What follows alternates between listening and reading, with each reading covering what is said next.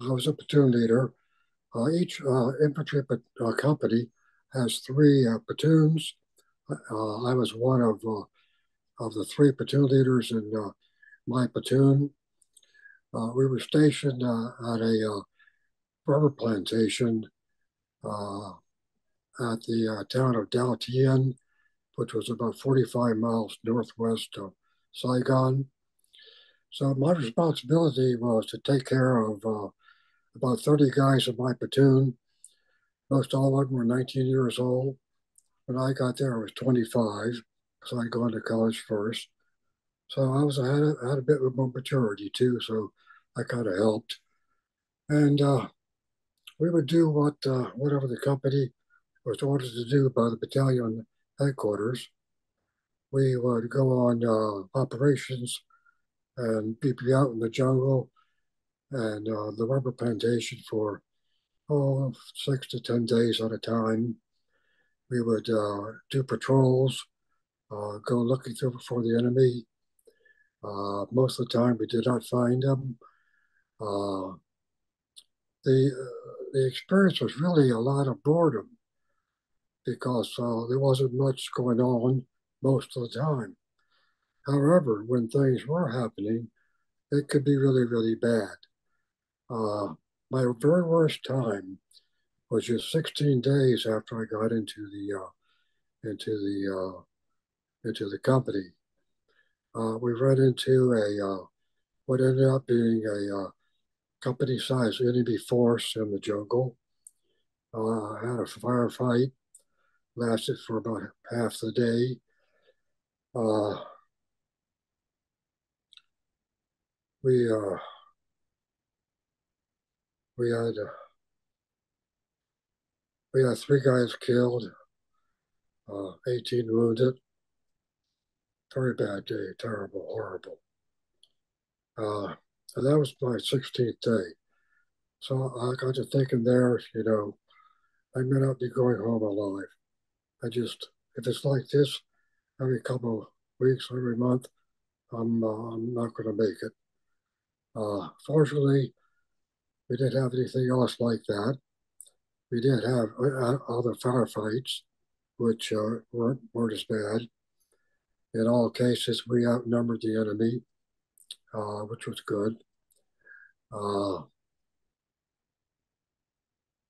so that's pretty much what we did. About every 10 days, we would get about a 24-hour break where the company would go back to the base camp for 24 hours. We got to sleep. I slept on a bed in a building. My men slept on cots in a big, huge tent. But we got hot meals there. We got cold sodas, cold beer. Get a shower. Uh, we had the opportunity to go to. They had a radio station there where you could go and make calls that would connect to back to the States to your wife or family by radio operators. Uh, uh, so I did that several times. That was good. When I was back there, I would send letters to my wife. We made cassette tapes, sent them back and forth. So I had a lot of things on tape. She kept all the tapes. We had about 30 of them that we sent back and forth. Uh, we Everyone got about a 5 or 6 day R&R where they could go to several places like Thailand, Australia, one or two other places, and Hawaii. So my wife and I met in Hawaii for 5 or 6 days and had a great time there. Uh, so it was a difficult time. The first division was one of the first withdrawn in 70. So in April of 70, they were withdrawn, but I still had 6 months left of my year commitment. So I was transferred to the 199th Light Infantry Brigade, which was at Long Bend, which was a huge base. And there I got a assignment, a staff job, they call it, which is kind of a office job for my last 6 months. So that increased my level of safety by about 1,000%. Pretty much made it extremely unlikely that I would ever be wounded or worse. So I did that job. Part of the reason I got the job was my accounting degree, because one of the responsibilities of that office was to audit the 25 or so financial funds that the brigade had. So that helped me there. Uh, it was only 17 miles from Saigon, and I had business reasons to go to Saigon a number of times. So I got to see the city a little bit. We'd be going by Jeep. It was very safe on the highway. A lot of people, a lot of civilians, a lot of cars. Quite safe, so that wasn't a problem. Uh, and in December of 69, when I was with the First Division, the Bob Hope show was in Vietnam, and my platoon, all 30 of us, got to go to the show at uh, at the Long Binh base, which was a large First Division base. So that was really spectacular to see Bob Pope and his show. Hey, it was really a relief and really good. One of the speakers was Neil Armstrong. The previous July, he had been on the moon, if you recall, and he was there and he gave a speech. Uh, they had some singers, and he did a lot of shows, a lot of funny skits. It was very good. So that was a highlight of the year there. We were constantly out in the jungle for 10 days at a time or so. And we would the company would get orders to the company commander from battalion as to what to do the next day. So often we would just kind of walk most of the day, searching for the enemy. They would tell us where to go and how to get there, and we would do that, looking for the VC, looking for the North Vietnamese Army soldiers. Like I said, we usually didn't find them. We often found a lot of their bunkers. They would have bunkers that were built very well built. Um, uh, like I said, we were at the Michelin rubber plantation, so some of our assignments were in the plantation itself, which was just a huge grove of rubber trees. And the BC would use that as getting routes to and from the local villages where they would go to recruit young guys to join them and to get food and supplies from their commanding officers and commanding forces. So we would try to keep them from getting through to do that. And we pretty much were able to do that for the most part while we were there for that 6 months. Um, each battalion would have what they call fire bases. This would be a base at various places in the area of the battalion that was set up where 105 and 155 millimeter howitzer uh, cannons would be set up. There would usually be 3 or 4 cannons at each base. And when a platoon or company got in trouble, we would radio back to a battalion. They would connect with the fire base commanders, and we would tell them where we were, give them the coordinates, tell them where we needed the artillery to drop in, and they would start dropping in artillery. They would give them first a firing point, which was a good ways out from us, but close to the enemy. And when the rounds went off, we would call back and say, You drop 50 meters or go right 25.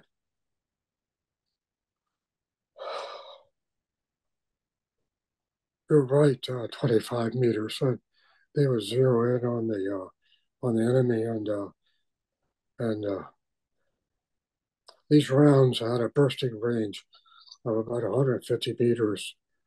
So they would throw out shrapnel all over the place and pretty much kill the enemy. It's a brutal, brutal thing. You don't want to see an enemy soldier has been torn apart. Worse yet, your own guys. And we saw that. I came home in mid-August of 70. And within a couple of weeks, I realized something was different. Something was different. My brother Paul was 4 years younger than me. He had graduated from Virginia Tech in ROTC, and he was commissioned as a engineer lieutenant. He told me that once when he was visiting Sylvia and I, when I wasn't around, he asked her, how was I doing? He said, there was a long pause. And all she said was that I had changed. I had changed. She's told me since then that has told several of her lady friends that the guy that she married who went to Vietnam was not the same guy that came back. So PTSD was really quite bad. It gave me a lot of depression, really deep, dark depression. I made it difficult on our marriage. Uh, she stuck with me in extremely difficult times.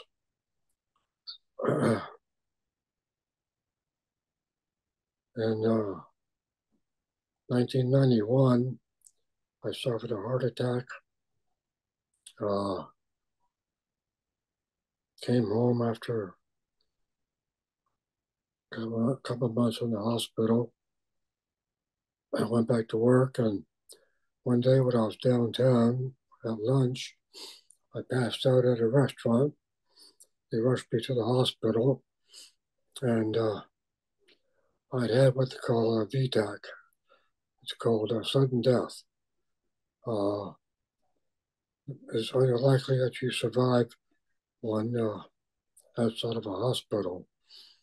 They told me I was very fortunate to have survived it. What it is it's a serious problems with the heart rhythm, where it beats way too fast. Instead of 70 or 60 beats per minute, it goes up to 130, 140, and it just vibrates. It doesn't pump blood, and you pass out. Uh, I went to 8 months total in the hospital over a 2 year period. Most of that time I was waiting for a heart transplant, which I got in the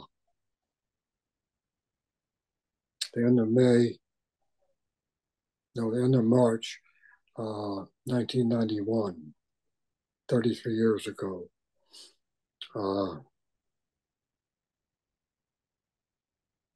So that was really a lifesaver. My surgeon at GW Hospital in DC was the surgeon who operated on President Reagan when he was shot by Hinckley. So I figured I was in pretty good hands. I exchanged some emails with him after he retired. And I wrote a book about my heart transplant. It's called Mr. NewHeart. You can find it on Amazon. Mr. NewHeart. I tell the whole story in there in in quite detail. Um, Last year, I had a book published about my year in Vietnam. Uh, its title is Casualties of War, uh, and it tells the whole story, does it in detail, has pictures. It's available on Amazon. It's the ebook is only $1. I'm not trying to make money on it. I just want people to read my story, and I hope people watching will do that. It only costs you $1, and and I hope you do that. Uh, I had a good career in accounting. I worked for an agency of the federal government in D.C. I did well there. Retired after let's see, 24 years there, and been retired since 2005. One of the chapters in my book is chapter 13. The title is Waging Peace, which is very important. And I talk about what I did after I retired, and even before I retired, to seek peace in this troubled world. I went to a number of demonstrations against the Iraq War, the 2003 Iraq War, and I talk about those in the book, and I did some other things along that line also. My book is different from most Vietnam memoirs, because in chapter 24, it's called The Night. I describe the PTSD, what it was like, how it affected me, when I got home. I tell the whole story. It's the longest chapter in the book, I think, and it goes through the whole thing. Uh, Chapter 24 is the last chapter. It's called Out of the Night, and it tells how I was able to recover from PTSD and depression for the most part. I don't think I ever really recover, but I'm in the process of continually coming out of the night. In 2012, finally, I made steps to go to a counselor, and I have a lady counselor who was outstanding.